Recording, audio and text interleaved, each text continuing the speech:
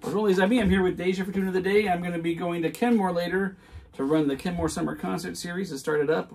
It's a fun series I get to book and run every year. But yeah, before we do that, let's do this really pretty Breton air. It's actually a song called Silvestrig, which means Le Petit Sylvestre, Little Sylvester. And it's about a soldier, Sylvester, who goes to war, and it's his father's lament that he will not come back from war. And in some songs he comes back, some versions of the song. Some versions of the song he comes back and some he doesn't. There are a lot of versions of this song, but of course we're using the one from the greatest Breton singer of all time, Yann-Fañch. His version is just so sublime. Okay, Silvestrig.